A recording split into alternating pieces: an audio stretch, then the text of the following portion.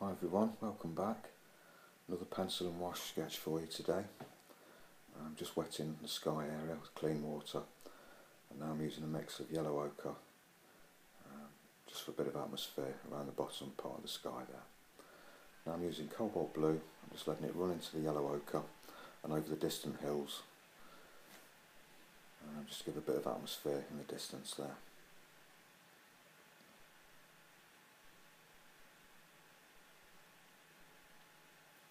And once that's dry, I go in with a light mix of yellow ochre on the distant hills there, and while it's still wet I use a mix of hooker's green and cobalt blue just to drop into the wet paint so it diffuses nicely and gives a nice soft effect.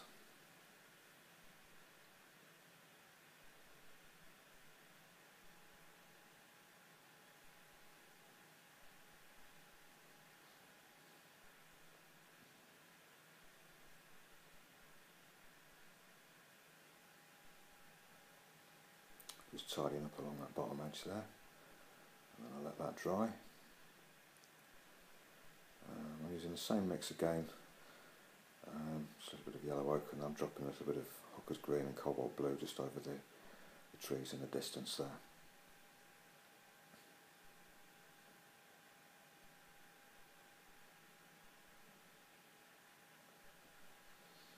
And that's just yellow ochre with that exact same mix again. It's just the same three colours: yellow ochre, hooker's green and cobalt blue. Just sort of dropped in, wet into wet.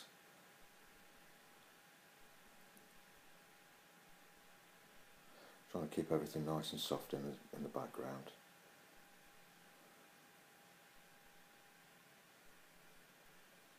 It's a great thing about watercolour, that wet into wet technique looks absolutely lovely. You know, particularly for backgrounds, it gives a really nice soft effect. Just dropping in a little bit of cobalt blue just to create a little bit more distance there. It's ended up a little bit too dark actually, so when it dried I used a damp brush and just took a little bit of the paint off just to soften it down a little bit and lighten it up a little bit.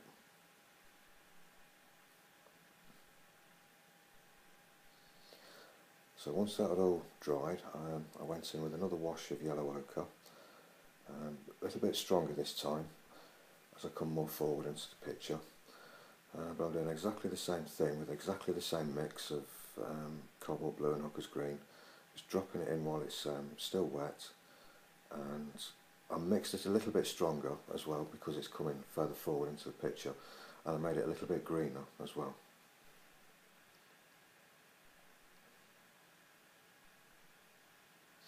What I'm trying to achieve with this sketch is a sense of cloud shadows moving across the land, and I want to really sort of emphasise that around the house where the trees are and everything. So I'm using the yellow ochre to sort of emphasise the sunlight on the fields, and the cobalt blue and the hooker's green is to sort of suggest the shaded areas.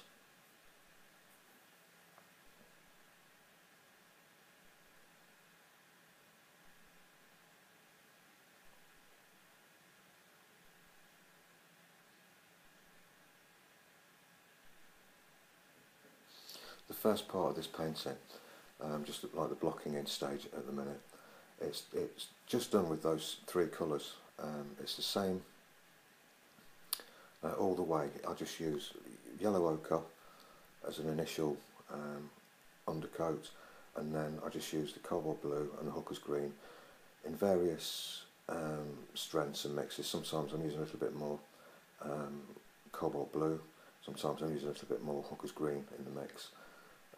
But it's just three colours. I'm trying to go for a sense of unity as well, and not have anything, you know, stand out. I want sort of a nice colour harmony here because I want to really emphasise the cloud shadows later on in the painting.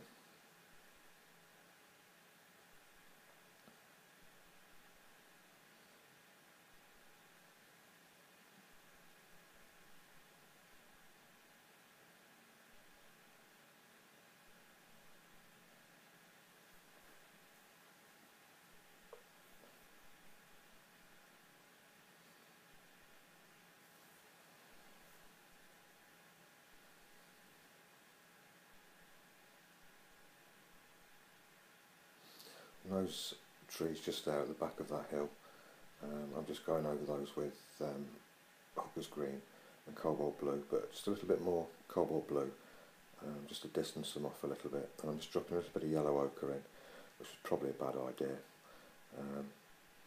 but they are actually in shade there, so I don't really want them too green or too sunlit, so on the bluer side would have been better really.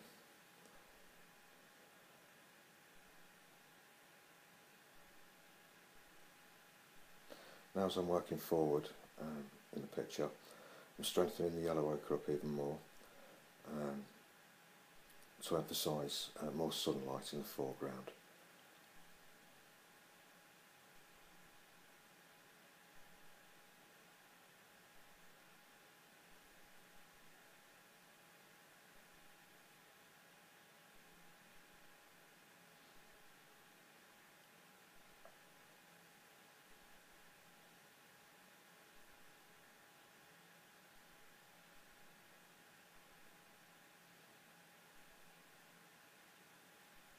You probably recognise this scene. It's quite a famous scene actually. It's somewhere in Tuscany.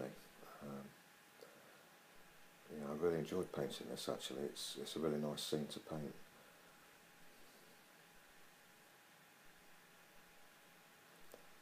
Just making some of the areas darker there that are going to be in shade. Particularly down that side of the hill there, although I'm putting yellow ochre there.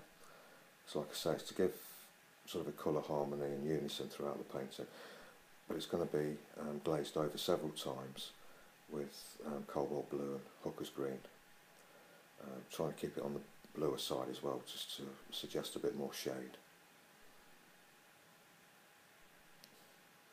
I'm carefully painting around those, well, I'm not sure what they are. I think possibly grapevines or something, I'm not too sure. We'll call them grapevines because I don't really know what else they are. But just carefully painting around those, because the ones that kind of stick up above that field there, they're going to be sunlit, and the bottom part of them is going to be glazed over with blue eventually, to suggest, you know, the cloud shadows going over.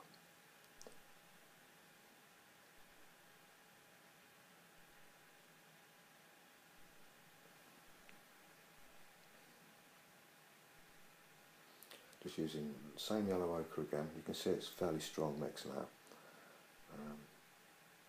Just a touching in between those grapevines, just on that far edge there, and just dragging it down just a little bit into the field, and then should be going over it with a mix of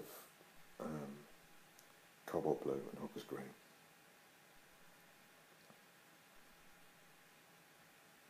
I know I keep repeating myself and saying those three colours over again, but you know, it is as simple as that. That's all I used. Obviously I'll use a few more colours later on in the painting to do the house and the trees, but just for this initial stage, just to get this sort of underpainting going, it's just three basic colours that I used.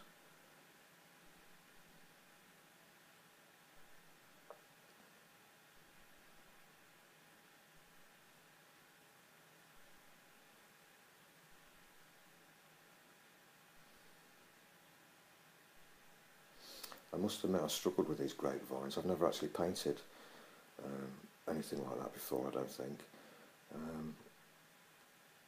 Yeah, they're quite tricky to do. I think I probably actually overworked it actually towards the end. But it doesn't matter, you know, it's only just a little pencil and wash sketch, so I'm just having fun today.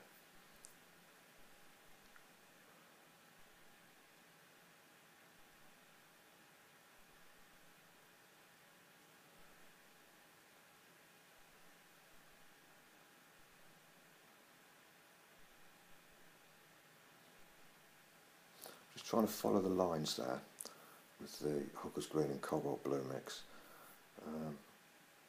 just to suggest the lines in the field. It kind of diffused into the yellow ochre a little bit, but I'm still the brush marks are still following those lines.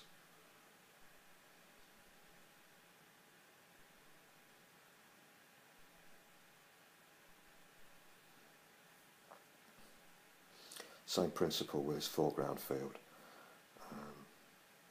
You know, it's a wash of yellow ochre and a mix of cobalt blue and hooker's green along the base there. I still kind of flick up with the brush in the direction that the lines are going, just to give the effect that, you know, there's sort of shadows and things like that in the grass that follow those lines in the field. So that's sort of like the first wash done. Now I'm going over sort of glazing everything and strengthening everything up. I think I probably made this wash a little bit too blue actually, so I do actually go over it again later on with a little bit more green. But in the picture that I'm copying, it's completely in shadow just there, so it wants to be fairly dark.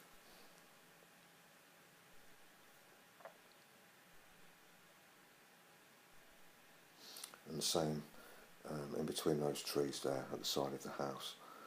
It's quite dark there, so I'm using a mix of hooker's green and cobalt blue again, but it's just quite strong this time.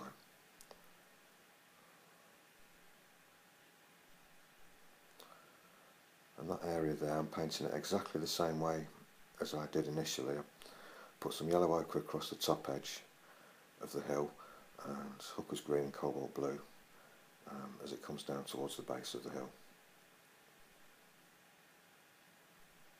And also there's graphite underneath there, suggesting some of the shaded area anyway, so that should help a little bit.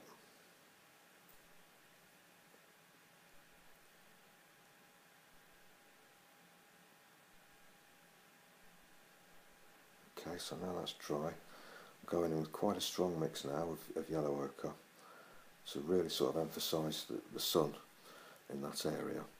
And obviously now these are the sort of cloud shadows going in. The sun's coming in from the right hand side, so it's sort of catching the hills, you know, in different ways, and plus the cloud shadows going over, it gets sort of quite patchy, the light and the shade in this picture. But the picture I copied, it looked really nice, you know, it gave a really nice sort of sunlit effect, and that's what I'm trying to achieve really.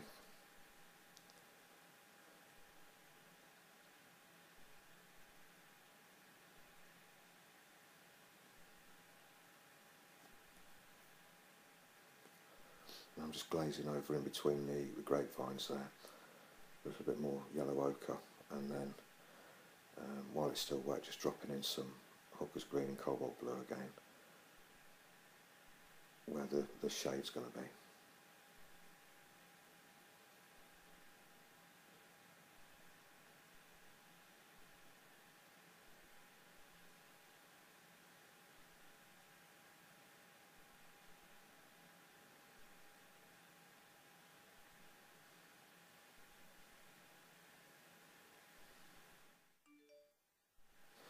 Probably not the best composition actually to put the focal point right in the centre of the painting.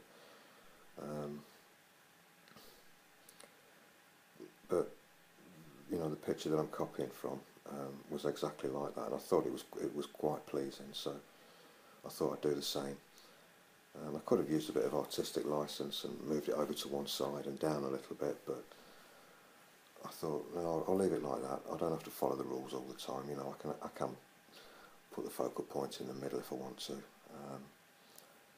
I thought it, you know, was quite pleasing to the eye to have it there actually, so I just went with it.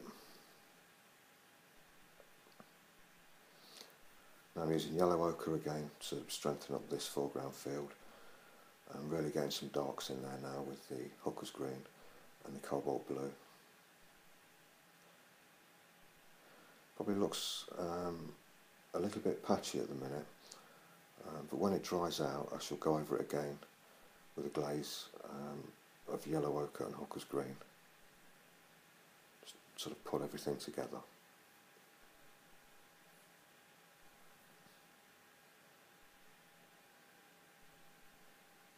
Yeah, it's ended up looking a little bit patchy because the yellow ochre dried too quickly, Well, actually, the truth be known, I work too slowly. That's more like what happened there. But you can see I'm glazing over it now with a bit more Hooker's green and yellow ochre mixed together. Just sort of darken it off a little bit because I want to sort of keep that in shade to emphasise that middle area just in front of the house there.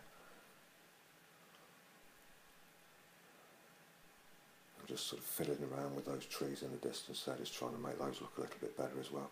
Just using a little bit more cobalt blue and Hooker's green.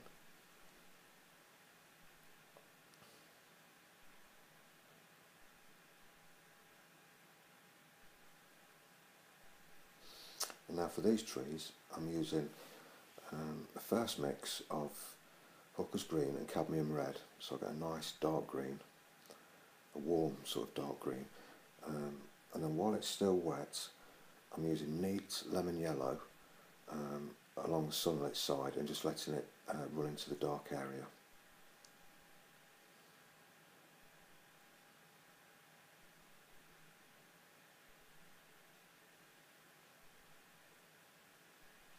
Lemon yellow can work a treat for this sort of thing, for dropping into dark greens while they're still wet. Gives a lovely sort of sunlit effect on the trees. Probably not so noticeable on these because I'm going over graphite, but in normal watercolour it looks really effective.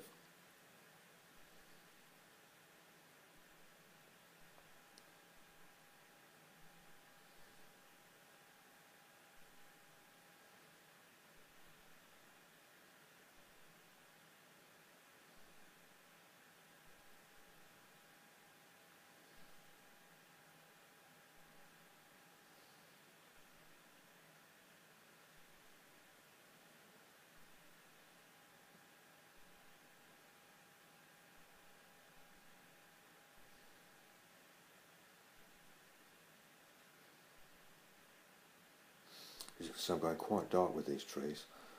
I want the eye to be drawn to that area, so I'm keeping them nice and dark. So I've got a nice strong contrast just there. They stand out nicely against the background.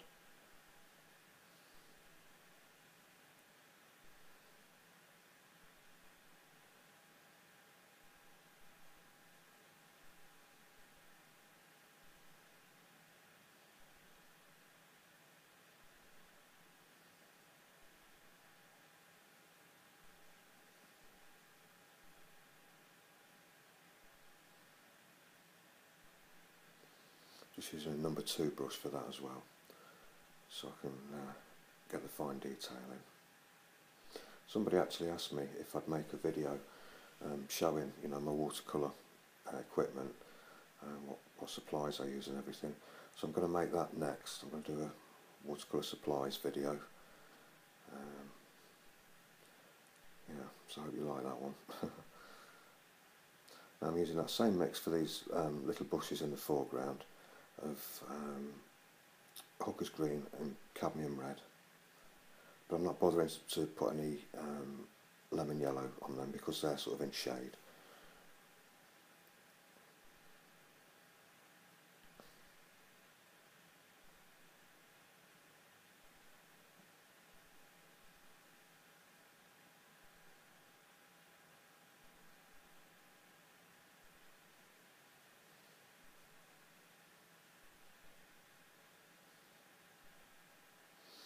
The same with those 2 little trees just on the side of that hill there.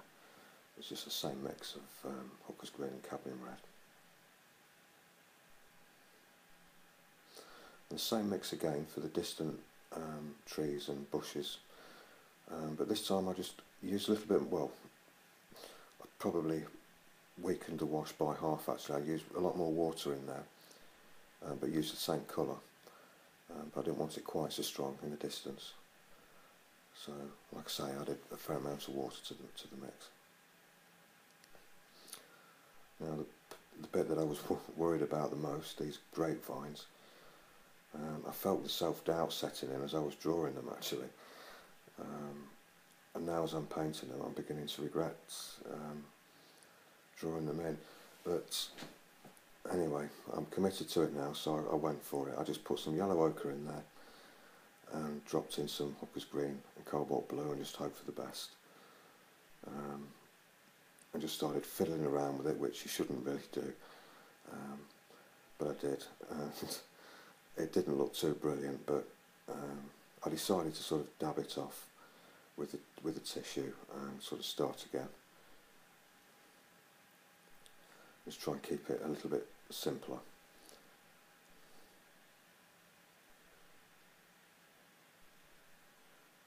You know, you see, I just keep going in and going in, hoping for the best, but nothing's sort of happening there, so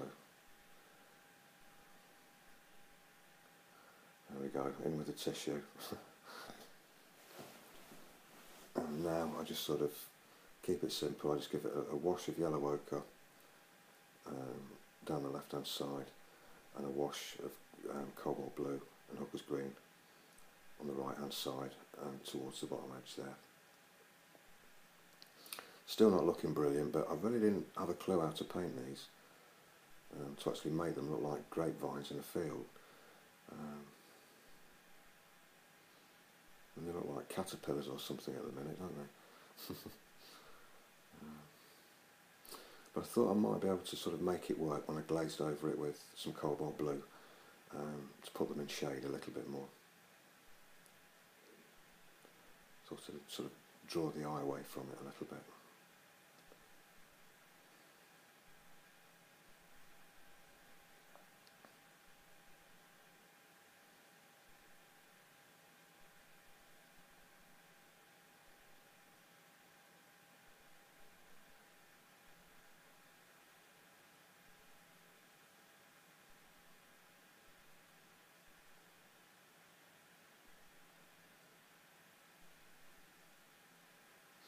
See, the whole idea of just using these three colours for virtually the entire painting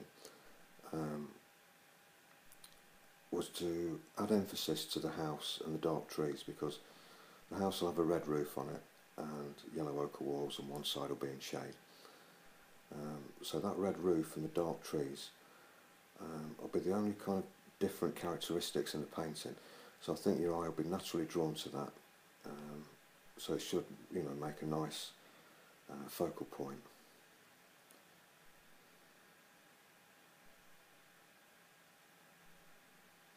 As you can see, I'm still struggling with those grapevines. I'm just trying this and trying that and dropping paint in and just hoping for the best.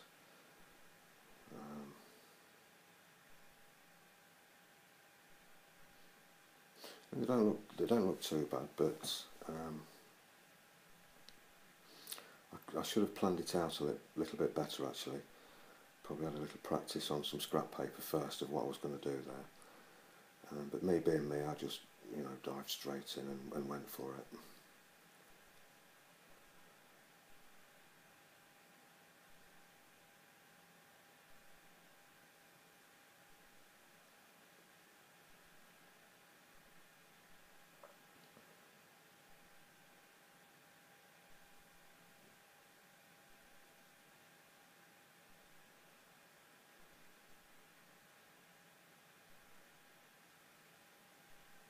I'm just using Hooker's Green and yellow ochre just on that hedgerow there.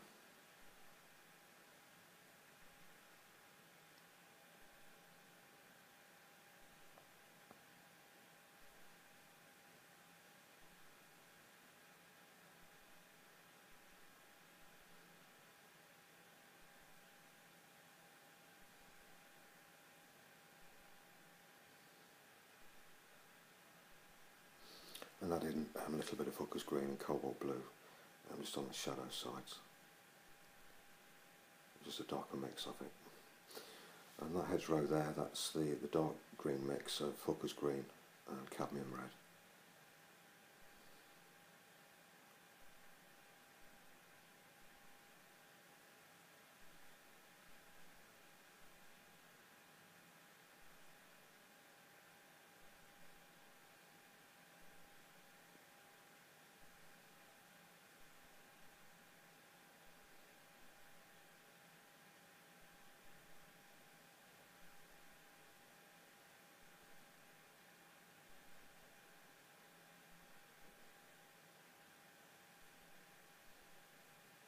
Still messing around with those grapevines.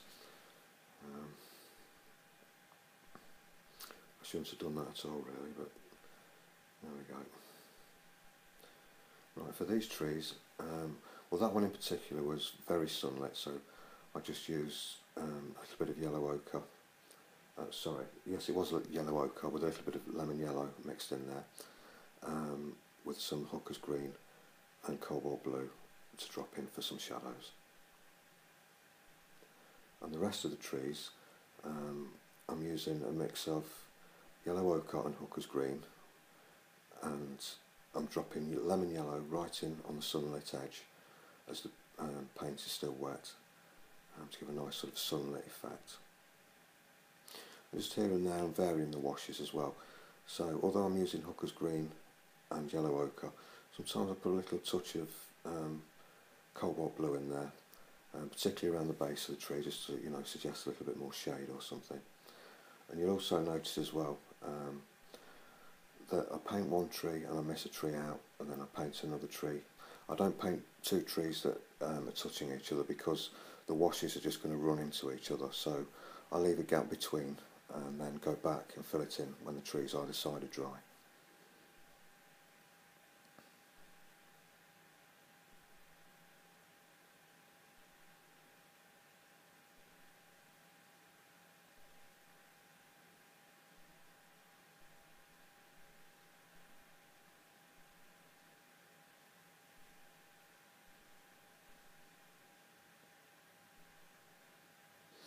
So like I say, it's the same three colours that I used all the way along there, just with lemon yellow dropped in on the edge while it was still wet. But just vary the colours slightly so it doesn't all look too much the same.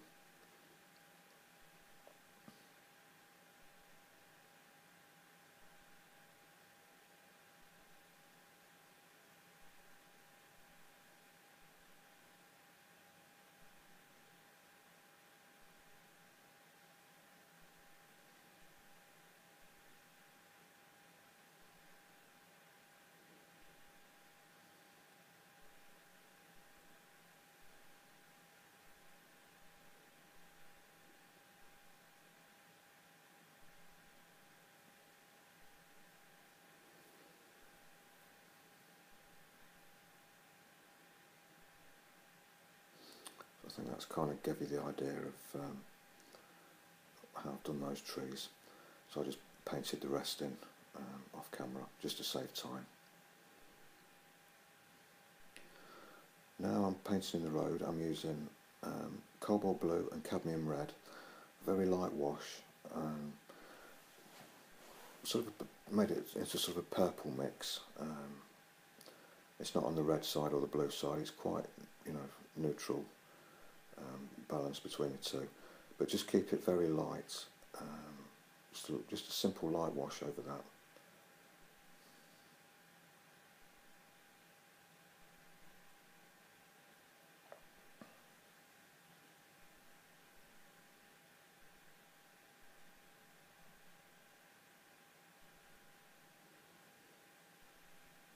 Now for the bit I've been waiting to paint all through this picture, the house.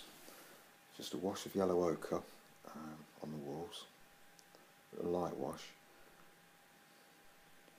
and when it's dry I used just neat, what was it I used? Burnt sienna for the roof, just carefully painting in between the trees.